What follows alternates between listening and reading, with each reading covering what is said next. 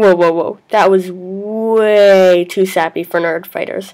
Again, this is Project for Awesome, not Project for Sappiness.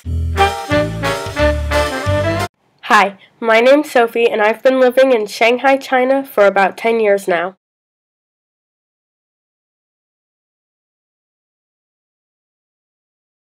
There are many kids in China who have special needs such as autism who don't get the support they need.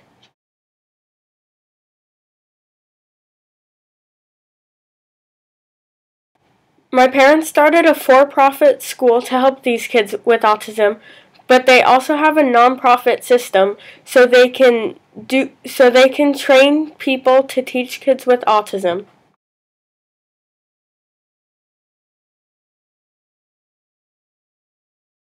It'd be really great if you could just go to givetoasia.org and donate a little bit of money to help the kids.